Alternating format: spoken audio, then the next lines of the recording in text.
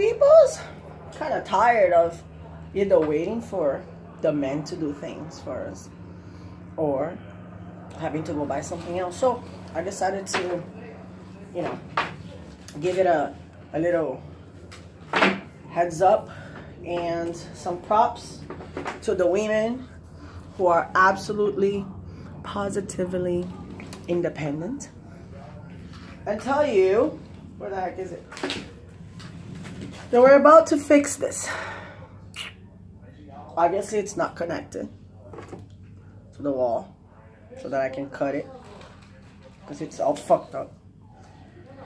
And I'm gonna cut this and I'm gonna fix it so that I can use this extension cord to cut my lawn. So I'm gonna cut this piece, we're gonna cut this piece, and then we're gonna match up the wires, and then we're gonna close it up. So check it out. Okay, now see, we cut this piece. So we have one wire that's wrapped in the blue, one wire that's wrapped in the white, and one that's wrapped on the black. So it's pretty simple. What we're gonna do is get the other side, get the same thing. We're gonna peel off the little ones and we're gonna connect it back. Check it out. And by the way, I need to ask you one question. Hey, so this is what we do. At this point, what we're gonna do is we're gonna peel off. Mom, what's this? For you, peel off these right here. Okay, and we're gonna be left with an exposed copper wire. You gotta be very careful when you're peeling this off, because if you're using a little stiletto, a little stiletto is in Portuguese, nothing. Little knife like this, it can. It's an X-Acto knife. What's the name of this? An X-Acto knife. An X-Acto knife. Living and learning. Right, so we're taking this out, right? Once we take these out, what we'll do is we take the copper. It has to be enough, long enough, where you're removing the insulation wire, insulation plastic, or whatever. You want to be able to connect this copper wire part to the other green on the other side of the extension cord.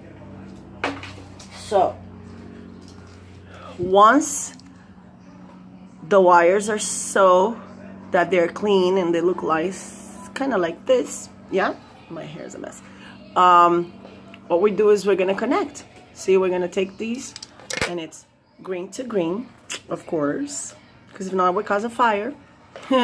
Green to green, and we're gonna kind of create a little coil like this, okay, and something like that, and we're gonna do that to the black, and we're gonna do that to the white.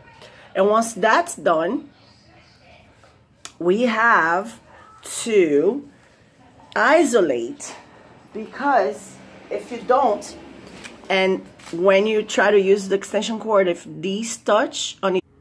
So to give you my conclusion, as I was saying, it cut me off, right? And I didn't get to show you my final product. Yeah, ready to use it. See? So I wrapped it all up.